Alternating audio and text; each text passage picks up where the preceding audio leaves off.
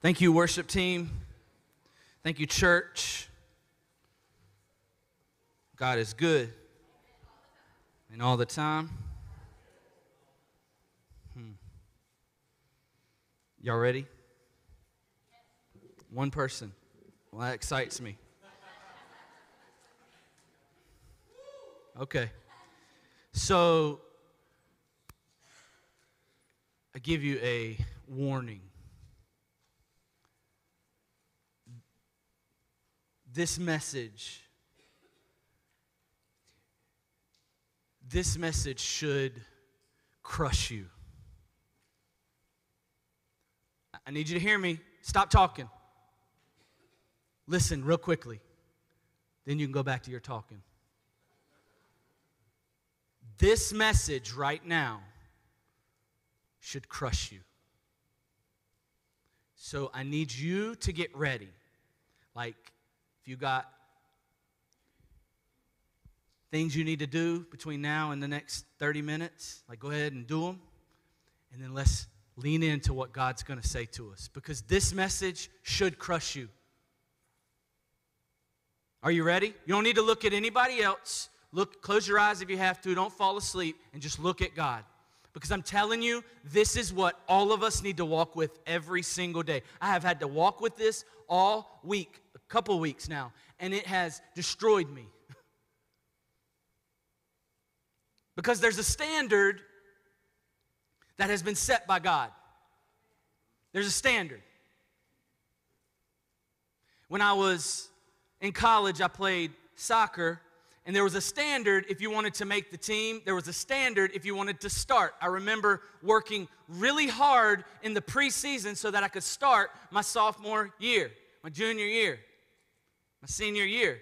We had to run a mile in under 6. We had to run 3 miles in 24, 20, 23, I don't know, some crazy number, 21. But we had to do that. That's the first part, and they were back-to-back, by the way. So you ran the first mile, and then you ran the next 3 miles, and you had to beat the time. Then you had to juggle 100 times without the ball hitting the ground. So, there was a standard. There was more things. You had to run the 40 in certain things, but we had a standard. Tyler's a coach. Tyler, there's some standards. If you want to play sports in high school, middle school, there's standards, right? And you have standards at your job, right? There's a standard that God has set, that God has laid before you. So right now, I want you to hear this sermon and see if you live up to the standard. We good? Everybody understand where we're going here? Psalm 15. Psalm 15.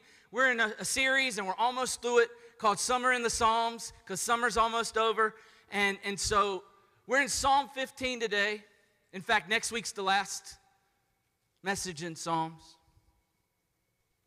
Context is David writes this psalm, and there's a good possibility, not 100%, but we're pretty sure that David is taking the Ark of the Covenant. The Ark of the Covenant represents God, His presence.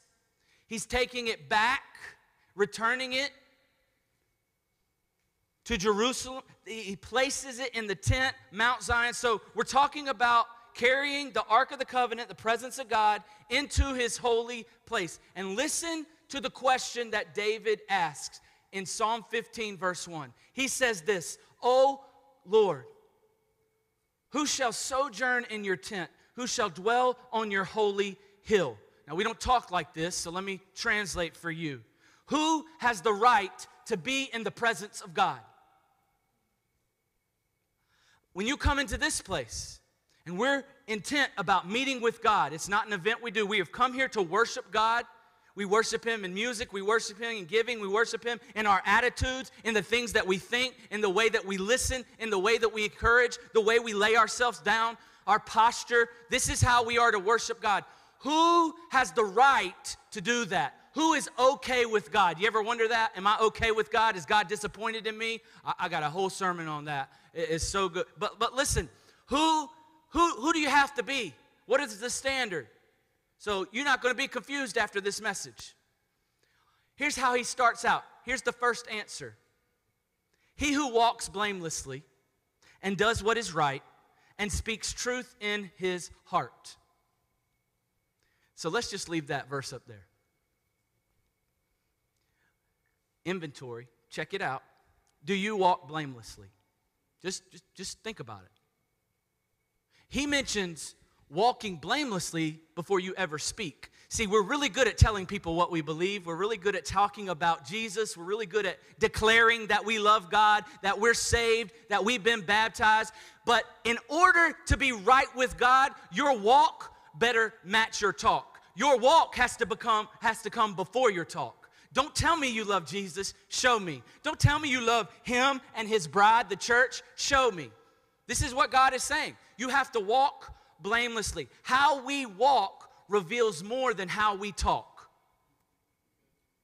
Some of us need to shut up. I say that out of love. Seriously, I don't like that word, but some of us need to close our mouth. We talk too much. And you know why I say that? Because the things you talk about are you. The things you post about are you, your family, your job, your memories. Oh, Facebook memories, they're great, aren't they? How much do you talk about the Lord? How much do you post about God? How much do you think about God? How much time do you spend with God? In order to be right with God, we have to walk blameless. You know that word blameless? Hebrew word, to be morally perfect. Have moral integrity and wholeness. Is that you? Are you morally perfect? Are you doing everything right? Go back to that verse. Are you doing everything right? He does what is right. Everything. I'm talking about everything. If you have a hard time identifying where your sin is, you're not doing anything right. You got pride that has blinded you. Religion that has blinded you. You've got to do a self-care analysis here. And speaks truth in his heart. Do you know that your heart is always talking to you? Right now, your heart is saying something to you. You make judgments and decisions. It never stops talking to you. The question is what is it saying? Is it truth or is it not? When the Bible talks about heart, it's talking about our core, who we are. Why you do what you do. Why you talk the way you talk. Why you think the way, why you spend money the way you do. Why you treat your family the way you do. See, you know what our default says? It's the way I grew up. It's what I've seen. It's what's been modeled for me. It's how I know. It's all I've ever done. That's all hiding what the problem is. It's your heart. Think about your struggles, your sin. It's coming from your heart. It's your heart. I say this a lot. Who's on the throne of your heart? It's one of two people. It's the Lord or it's you. How do I know? Who controls your life? That's it. That is it. Just get real right now. Who makes your decisions? Who makes your decisions? We don't, and we can't control the Holy Spirit, so don't infer what I'm saying or take this the wrong way, but we don't spend enough time processing, praying in order to allow the Holy Spirit to move and speak. We make decisions on the fly. We make decisions so hurried. You know why? Because we're in control. Who is on the throne of your heart? And this is hard for me, y'all, because I had to walk with this all week. And I recognize that I love Jesus. I'm a pastor. I'm a follower of Christ. I'm saved. I've been baptized. I'm doing a lot of good things for the Lord. But this week, there were battles in my heart. There's battles going on. Right? I mean, when things don't go my way, I get mad. I get annoyed. Sometimes my first response comes out, and it's not always great. Now, you can ask some staff members, some church members who know me. Sometimes I say things that I shouldn't. Sometimes I'll get so frustrated with sin, and it's other people's sin that I'm aware of, and I'll start I'll start talking to people about them, not in a mean way, but maybe just sharing my heart. And it's wrong. It's just wrong. There's times when I think my way's the best way. I have heart issues. What about you? You don't cuss because you're in construction.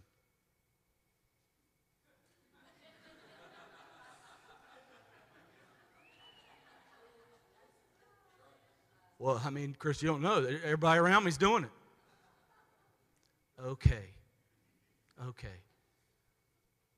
You got a heart issue. I'm not saying you're not saved. I'm not saying you don't love Jesus, but you have a heart issue. It's because your heart is evil. You don't blow up at your spouse when they didn't put the dishes away again or forgot their kid again. Confession. I forget Lily sometimes. She's not in here, so don't tell her. She already knows. But you don't blow up at your spouse or your kids who are driving you bonkers because they're driving you bonkers or because you've had a long day. It's because you have a heart issue. Me too. You don't talk about people in the church because they're all wrong and you're right. It's a heart issue. Can we just get honest? We're already below the standard that God has set. Oh, but don't worry. David wants to push us a little more. Verse 3. God's standard. Who does not slander with his tongue, does no evil to his neighbor, nor takes up a reproach against his friend. If your heart is ruled by God, just leave that verse up there. If your heart is ruled by God,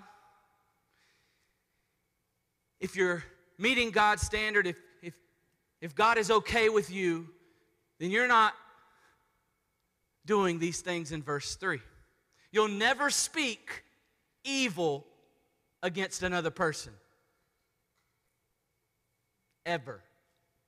You know that person who hurt you? That person. That person. Don't think about everybody else. Well, for the most part, I'm good. No. God's standard is never. Never. No act of selfishness, no moment of impatience or irritation, no lashing out with unkind words, no pushing myself to the center of attention, no closing my eyes to the need of another because I don't have time for them. This is what that verse says. No room for being offended. Never, it says, nor takes up a reproach against his friend. We can't do that. Do you know what that means? That means that word reproach, it literally means this, to strip. In other words, I'll never do anything or I'll never say anything to or about another person that would strip them of their reputation. In other words, here it is. Don't elbow somebody, but if you're sitting beside them, you can smile. Nobody. No, I'm just kidding. But don't listen. In other words, that verse means don't gossip. Now see what you did in your mind right then? You either said, "Oh, that's me," or "Oh, I ain't got to worry about that." That's what you just did. And see, some of you are really good at gossiping. You all could point them out right now. See, you don't even know you're a gossiper. If you want to know, ask your closest friends. Seriously, just ask them. If you don't have any friends, that might be an indication, right? But seriously, gossip hurts. It hurts. Your tongue has the power of life and death, James says. That means what you say to people or what you say about people can encourage them, can build them up, can edify them, can push them into greatness, can draw them closer to God. But the same is true when you talk junk about them, when you lie about them, or you tell the truth about them. And it doesn't have to be to them, it can be about them, right? And I say this all the time because the pushback is, well, Chris, I'm just telling the truth. Well, that's great. Mandy and I talk about this. I'm going to put it on the screen. It's been a point before, but we need to drive this home, especially if you're a teenager or a young adult who loves to say whatever they feel. Everything that you say should be true, but not everything true should be said. You understand what I mean by that? Whatever comes out of your mouth should be true. But just because it's true doesn't give you the authority or the right to say it. So if I know that my brother is struggling in their marriage, I don't need to go to somebody else and say, hey, Bob is really struggling in his marriage. It's true what I'm saying, but that's not building up Bob. That's not helping their marriage. Everything that comes out of your mouth better be true. But you don't have to speak it if it is. We do a lot of damage that way. Now, for those of you who say, I don't gossip, okay, let me ask you this. Do you enjoy listening to gossip? Are you the person that everybody goes to? Well, Chris, I don't know. It just finds me. I'm just sitting here on Sunday. Somebody sits right beside me and starts telling me about Sister Clarice and what we don't have a Clarice, so that's why I use that name, right? So I have an Aunt Clarice, but okay. We won't go there. So, can I remind you that gossip is not just what you say? Did you know this? It's what you post. It's what you pray about. It's what you text or slide up in DMs. And it's also, listen, what you listen to.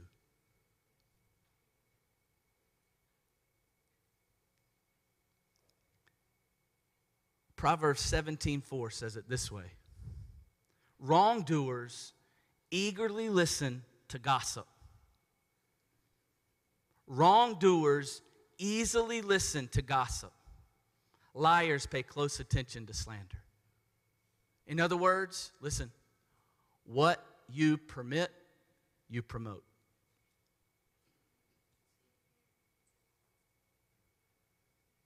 The Bible says that you are wrong if you listen to gossip. Some of us just love the juiciness. It's wrong. It's wrong. So according to God's standard, right, we got to be perfect. We got to walk morally perfect. We can't do any harm.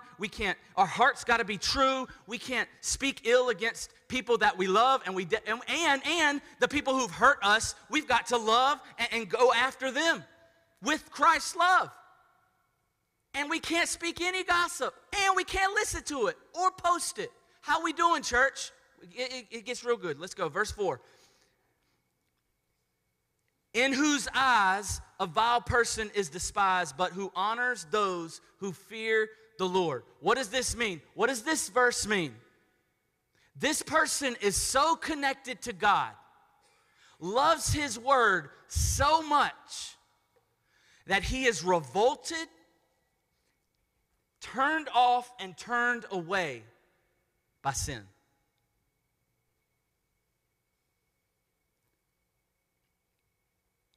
This person hates sin as much as God does. Sin is not attractive to him. And let me be honest with you, sin is sexy.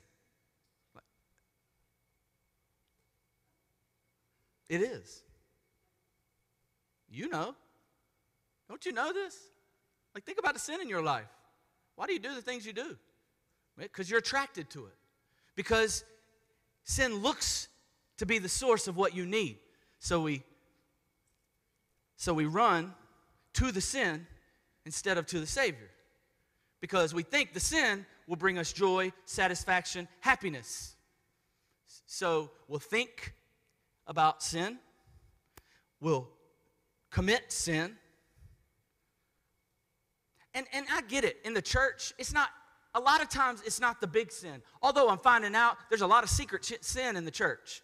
I'm not just talking about vision. I'm talking about Christians. There is secret sin. There are men who are sleeping around. There are women who are sleeping around. Before marriage, during marriage, and not with their wife, not with their husband. Look around. People in here, probably addicted to pornography, alcohol, drugs. See, those are the kind of what we think is big sins, right? We're blinded by the pride we have because we're thinking about all the other people. While I'm talking about those, you're thinking about the people in the church. You're not even looking at yourself with the sin that you have. Our tongues are too loose. Our hurt is too much and we haven't forgiven. These are sins. And let's be honest, we secretly like it. Feels good for a season. Sin takes you further than you ever want to go.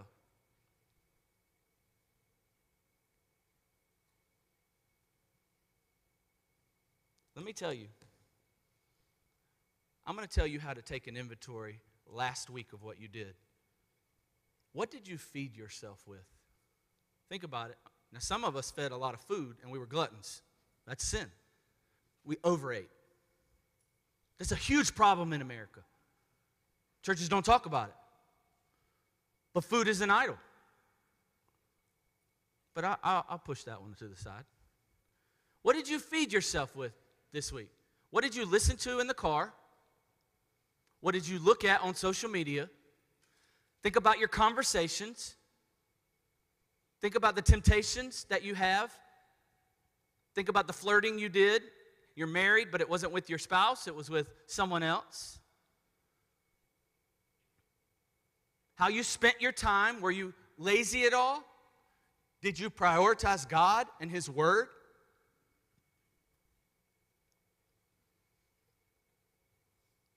It's hard, isn't it? Come on, let's get real. Take a breath. We're okay. I'm guilty of all of this.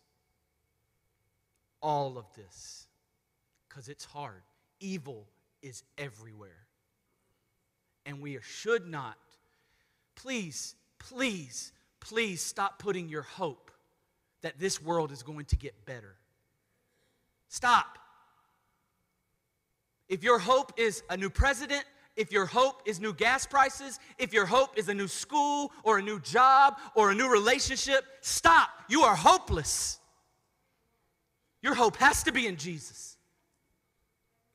I mean, it has to be. And look, this is why I say this. 2 Timothy 3, 1-5. I'm not sure if it's on the screen, but just listen to this. Understand this, church, that in the last days, there will come times of difficulty. It's going to get worse before it gets better. Now listen to what people are described as.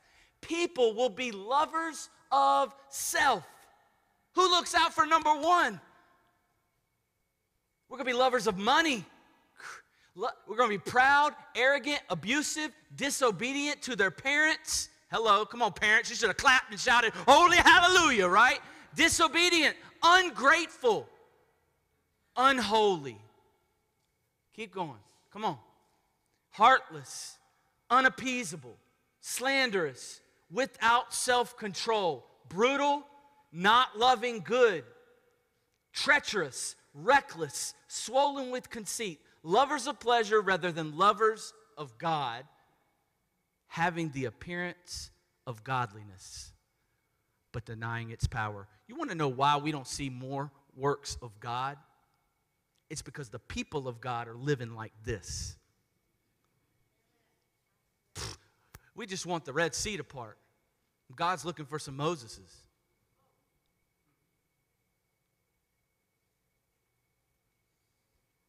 It's so easy to get sucked in by sin.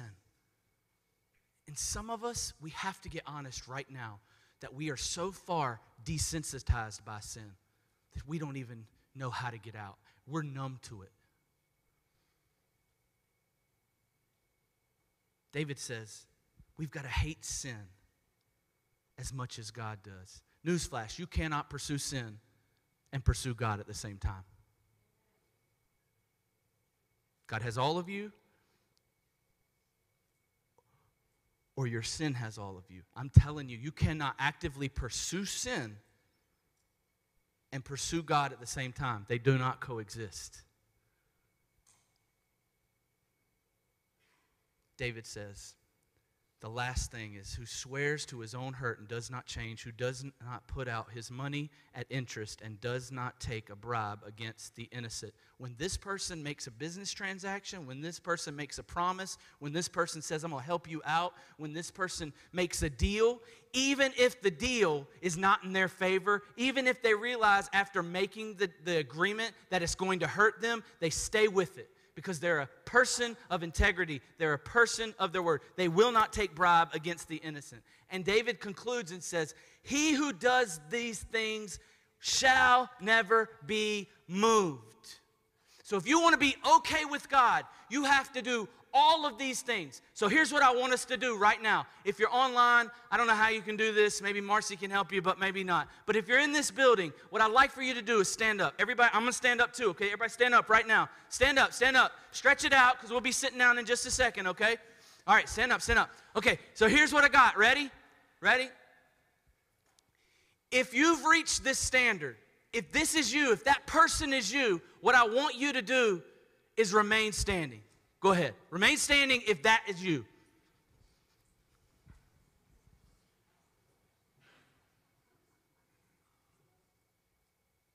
So check it out. You can look around. We're all guilty.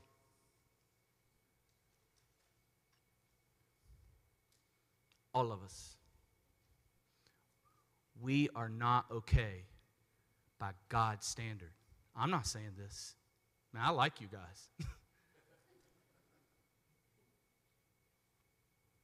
According to God, the Creator, we don't measure up. And that's why we feel this way. Don't you feel this way? God disappointed you. God, it's because we don't measure up. We aren't good enough. We can't do it. We can try our best. Seriously. I ask people all the time, why are you going to heaven? If you died, are you going to heaven? They say, yeah. I think so. I think so. Okay, well, why? I've tried to be a good person. Number one answer. I've tried to be a good person. I try to take care of others. I try to live a right life. According to that standard, none of us can do enough. None of us. Do you understand why this message has crushed me? And why you feel, look, some of you are like mad right now. Don't be mad. Me too. Like it's all of us.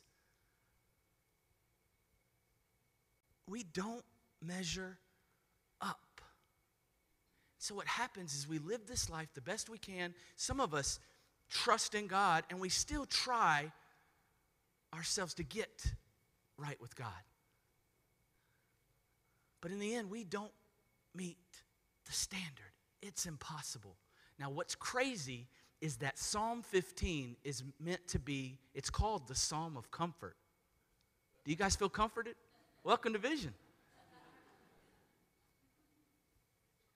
How in the world can this be the Psalm? Maybe I read it wrong on my iPad.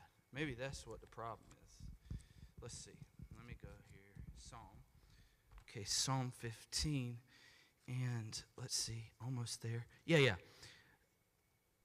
Walks blameless, does it right, speaks. It's the same. It's not that. How can this psalm comfort me? Because I'm crushed. Write this down. The gospel, listen to me. This is where I really need you to kind of like zone in. The gospel has to crush you before it can comfort you. Stay focused. Reality is, we don't measure up. Take a breath. Stop trying so hard. You will fail. So God, listen. God, in His great love for you, Don't look at your situation in your life, because some of you are angry. You're angry at church. You're angry at preachers. You're angry at God. You're angry at situations that have happened. Listen, God in his wisdom and his love, he loved you so much that he saw Psalm 15 and knew that you can't do it. But he loves you so much that he wants you to be with him. He wants to bless you. He wants to give you an abundant, full life. But we are sinners. We got bad theology. Some of us think we sin. Stop. We are sinners. Some of us have never said that. I'm a sinner. I am a sinner. You are a sinner. And I say that out of love, not judgment. According to God's standard, we don't meet it. We will always fail and we will always fall. Think about the sin in your life. Think about what you love more than God. Think about the things that you do on the weekend, or the things that you have to get away from, and what you do to get away, or the way you treat people. Are you selfish? Think about this. This is us. We are sinners. It's not that we sin. We are sin. Our heart is deceitfully wicked. Now listen. Sin is not just what we do, it's who we are. In our best moments, we fall short.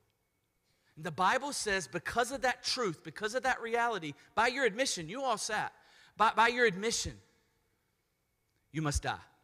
You want to know why people die? You ever wonder that? Sin. Sin. Maybe not their sin particularly, but it's sin. We're all sinners. This is the reason people die. It's the reason you've lost loved ones, that you have a time on this earth, you will die. Now, how in the world can Psalm 15 comfort me? Because I feel like trash. What if I told you that Psalm 15 was pointing to someone else? What if I told you that Psalm 15 was really David prophesying about Jesus? Think about Jesus. Did he walk blameless? Think about Jesus. Did he speak truth? Think about Jesus. Was he perfect? Think about Jesus. Did he love others? Did he ever speak one ill thing about anyone else? You think about Jesus. He didn't even take a bribe. Remember early on in his ministry, tempted by the enemy, by Satan himself? The enemy says, you can have everything you want. Did Jesus take the bribe? Absolutely not. The point is, Jesus experienced everything that you feel and that you're going through today. But he met the standard. And this psalm is meant to remind us that on our best days, we're still bad sinners. And we need Jesus. This psalm tells us that our best works will not get us to heaven. In fact, 2 Corinthians 5 says, for our sake God made him, Jesus, to be sin who knew no sin, so that in him we might become the righteousness of God. You are only ever okay if you have confessed your sin and abandoned your righteousness.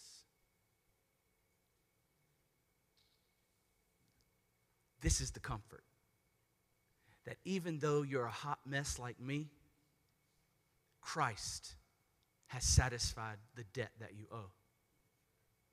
It's a gift. And so you don't have to live in condemnation anymore. That's what Paul says in Romans. There's no guilt. There's no condemnation. Some of you are trying so hard. You think, is God proud of me? Is God pleased with you? It's not about you. I'm glad you're doing all of those things for Christ. I'm glad the Holy Spirit is filling you. But look, stop trying so hard.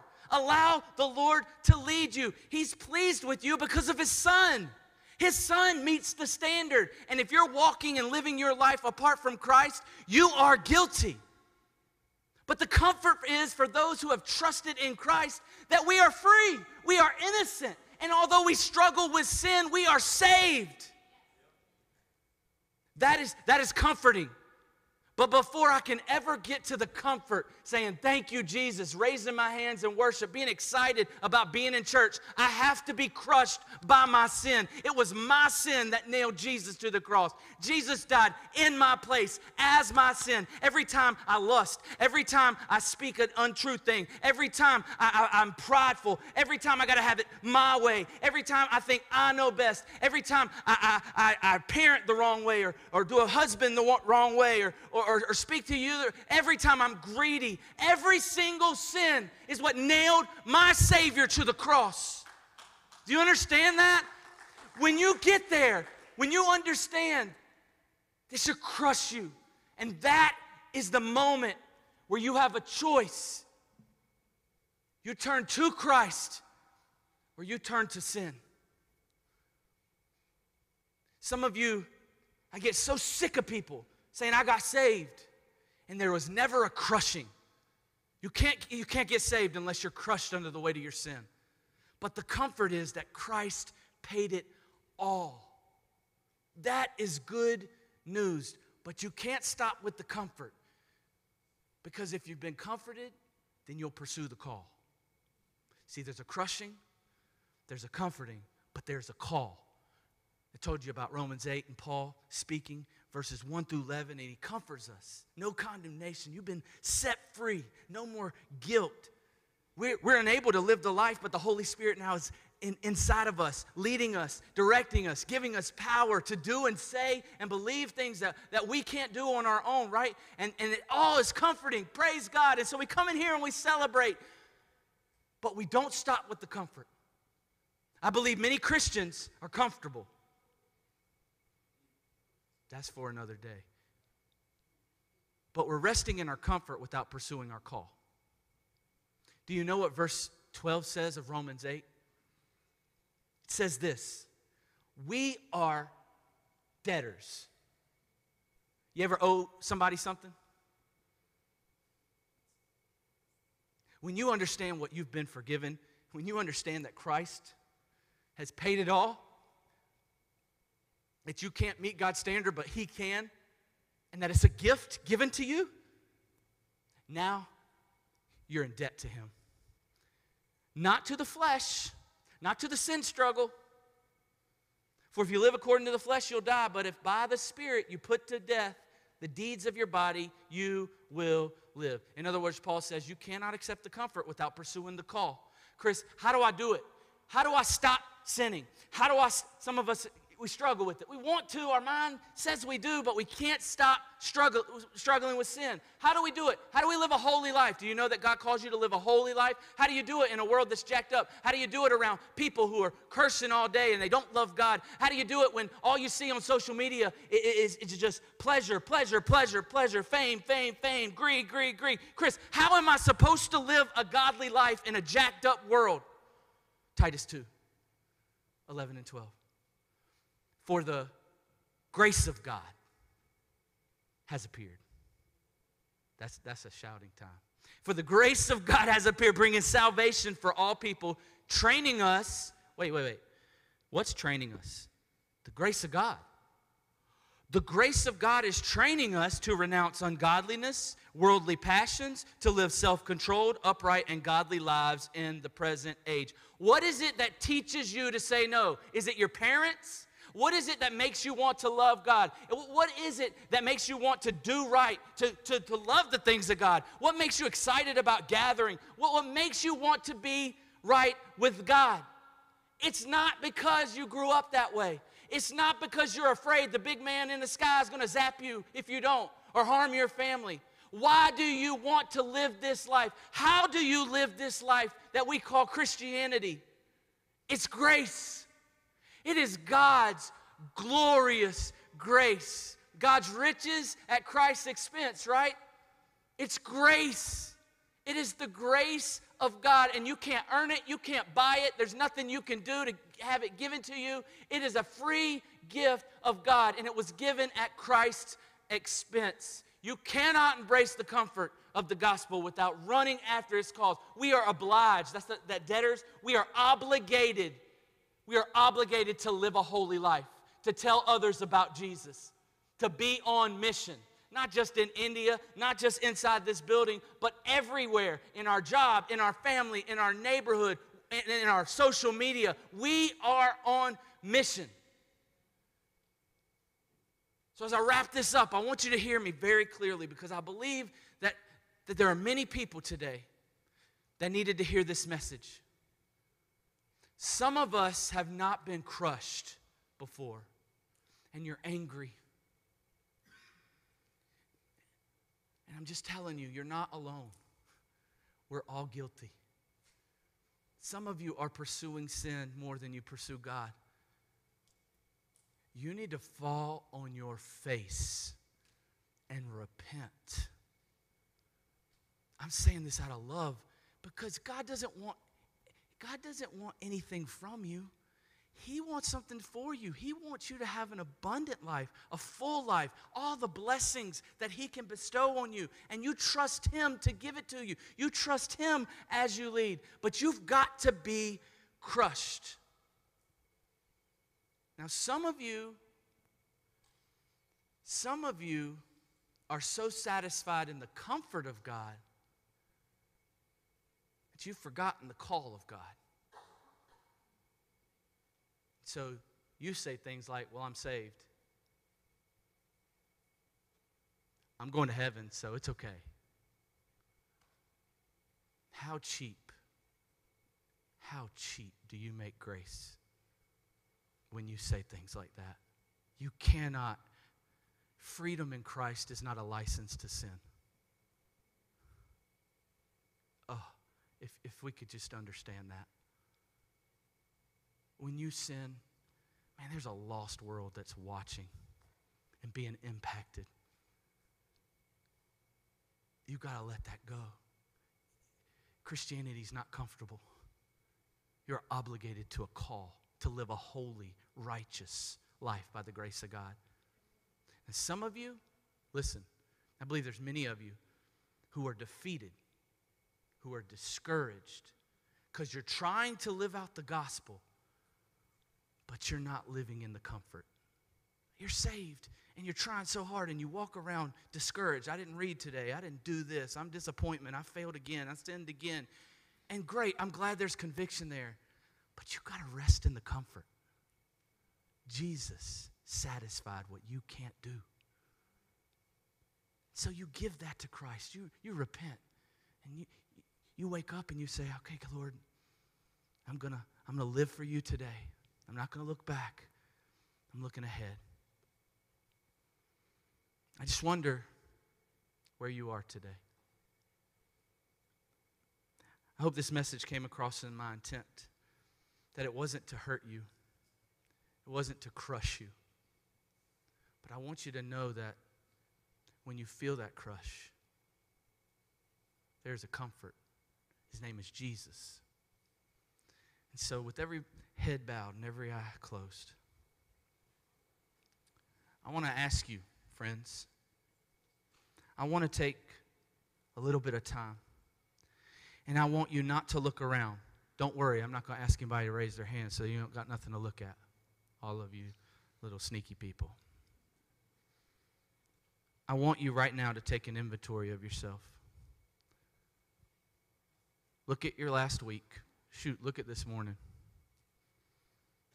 When is the last time you were crushed because of your sin? Some of us need to go back to that memory.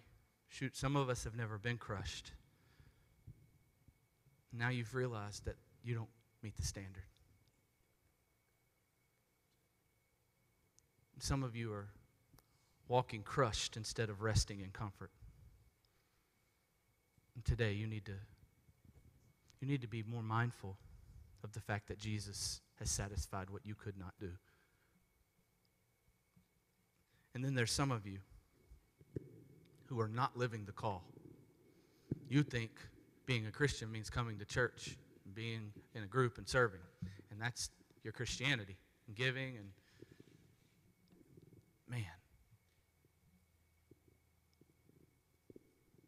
What if we're missing people because we're so focused on this building or this program?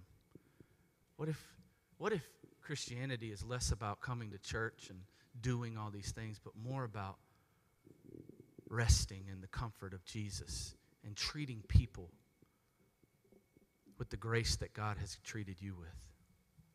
And sharing the good news. You all know people who are hurting today. So I'm going to pray us into this song. And I just want you to sit there. And I want you to do business with God. And let God speak to you. And listen to the words. Father, your will be done. Thank you for your word. Thank you that we don't just give up hope and feel guilt and condemnation, but you have given us your Son. We love you because you first loved us. And so I thank you for setting me free today. Holy Spirit, do some work now. Convict. Move us to repentance because of your kindness. I love you, Jesus. Church, let's pray. Heavenly Father, thank you so much for this service. We thank you for your Son. We thank you that he died on the cross for our sins and in our place, Lord. We thank you that you gave us a way to spend eternity with you, Lord.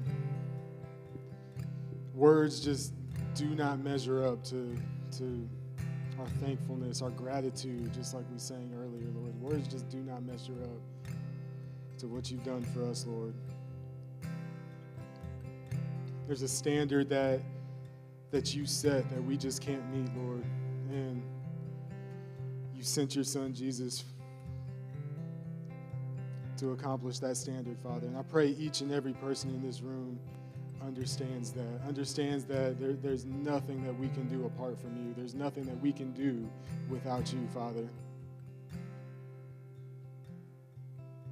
Thank you for this time. Thank you for this fellowship, Lord.